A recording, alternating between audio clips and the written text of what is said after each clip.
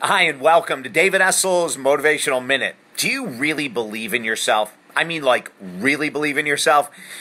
Let me give you a couple tips to think about in just a moment here. For the past 30 years, as a #1 best-selling author, counselor, master life coach, minister, and more, we've helped millions of people learn the difference between thinking that they believe in themselves or actually believing in themselves.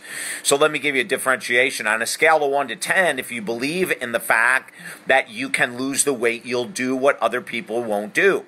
On a scale of 1 to 10, if you believe verbally that you can accomplish whatever goal you want, but you're not taking the steps to do it on a regular basis, it's just not believing in yourself. Does that make sense? It means that you're trying to get out the easy way. In other words, those who believe in themselves are willing to do what 90% of other people won't do on a daily basis. And where does that put you and me?